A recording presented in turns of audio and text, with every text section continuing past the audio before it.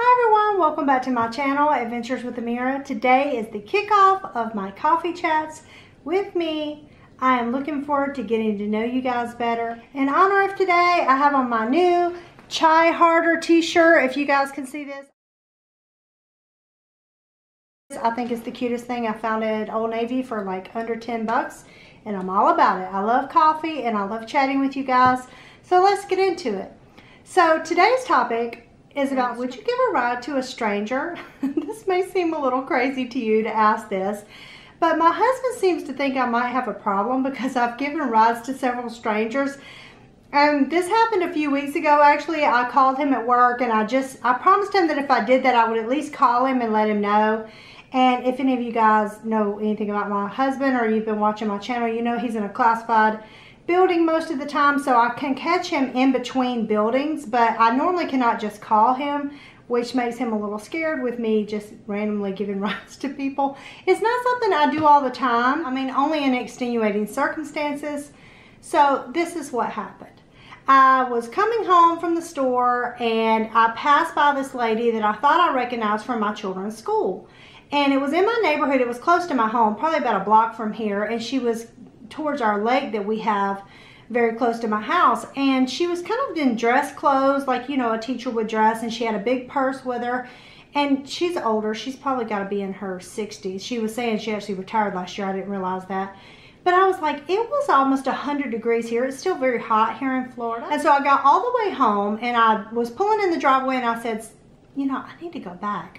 I used to live without a car. You guys, I went 5 years without a car when I was younger because I've been on my own since I was 17 years old, and I was working 3 jobs and finishing high school and saving my little bit of money I could scrounge up to try to get a car. So I know what it's like to have to walk, especially in the heat or the pouring down rain, which it's raining right now. Excuse the weather. It's really hard, and especially with her being a little bit older, and it was so hot. So I turned around, I went back up to the lake, and I thought maybe she's just walking up to the lake, you know, to reflect or something. She probably lives in my neighborhood. And might I add, I live in a huge neighborhood that we're way in the back, like it's a few miles back at the end of our neighborhood to even get to where my house is. So I was like, if she's been walking it, and there's only one way in and out. So I was like, if she's walked in here, that's a long walk. And I thought, well, maybe her car broke down somewhere. I mean, I couldn't really rationalize why she might be just walking out in the sweltering heat with dress clothes and this big bag. So I turned around and I went to pick her up and I said, excuse me, do you need a ride? And she was like, oh yes. And she just came and got in my car. And I said, well, where do you need to go? I was thinking she was trying to make it home or something, like farther back in the neighborhood. But she said, oh, I need to go to Home Depot, which ironically I had just left there because that's where the Dollar Tree is. And so I turned around and I started taking her, and she didn't really say much to me. Maybe she seemed like she was really flustered, like maybe she had something going on in her life, and I didn't know the lady, so I didn't want to intrude. But, you know, I just asked where she needed to go. I asked, did she teach at my children's school? And she said, oh, yes, I retired last year. So at least I was like, okay, I do recognize this person. But she didn't say much else. And then when we got closer to Home Depot, she actually had me drop her off at a church that was nearby.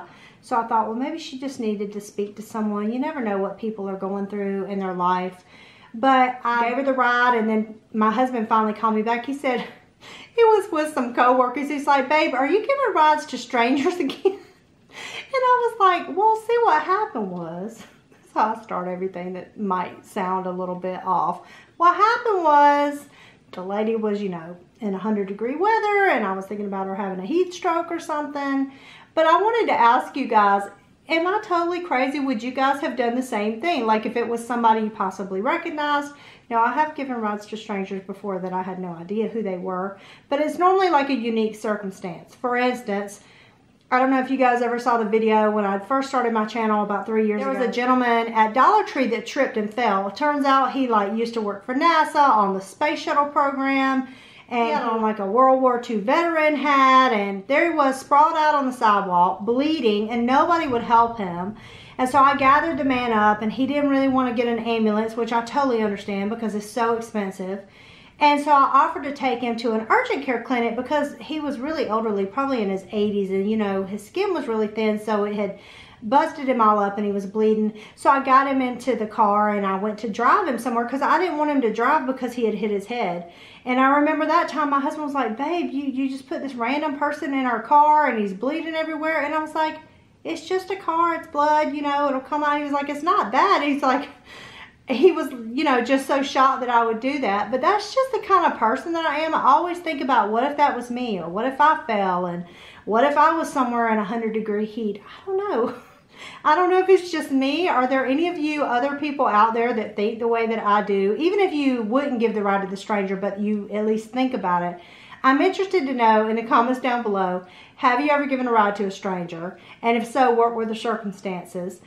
Ironically, I just happened to be on the phone with my aunt this morning. She was telling me about picking up strangers on the side of the road, and I said, see, it runs in my family. And she's like, you know, not blood related, but she's still my aunt, and just growing up around people like that, I just thought that was so funny. She said that she was going home one day and she passed by this Indian lady on the side of the road that was like fully covered, like in traditional saris and stuff, and she said it was so hot and I saw those beautiful clothes and I just was like, I have to offer that lady a ride. And she said she just pulled over and said, come on, get in the car, where do you need to go? And turns out the lady's husband owns a gas station, and both of their employees that were supposed to come in that day never showed up, and the lady was trying to get home to her elderly mother who was ill, and she was trying to get home to take care of her, and she didn't have a way to get there, and she couldn't take the car or something like that. So she was going to walk, and my aunt just picked her up, and she said she lived in like such a nice neighborhood and stuff. And she said another day she picked up this this guy's car had broken down, and she saw the broken down car, and she stopped and she said, sir, do you need a ride? And she said he didn't even look at her at first, like, is this lady talking to me? And so she was like, sir, do you want me to give you a ride somewhere?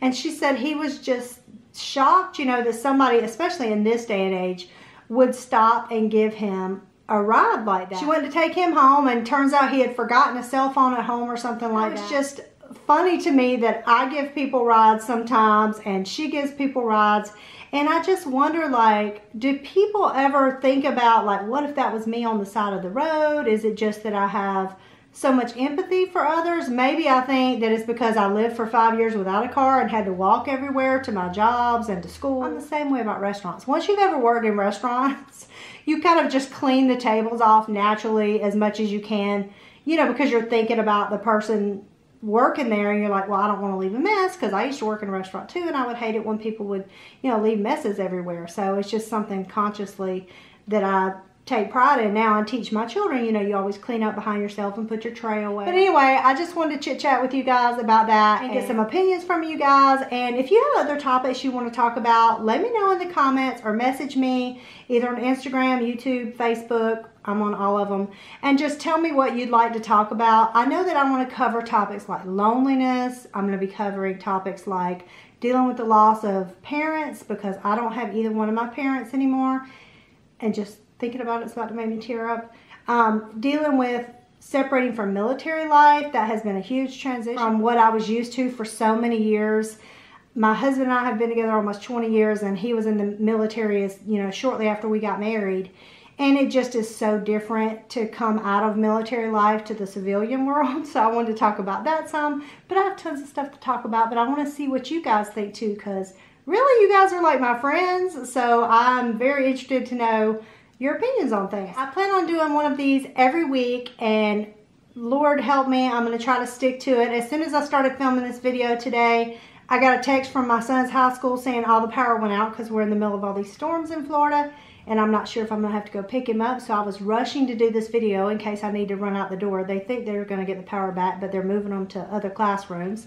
It's just always something, you know, life happens. But anyway, my goal is to make one of these videos for you guys every week, and to just, you know, chit chat with you guys. Maybe you want to grab a cup of coffee with me and we just talk.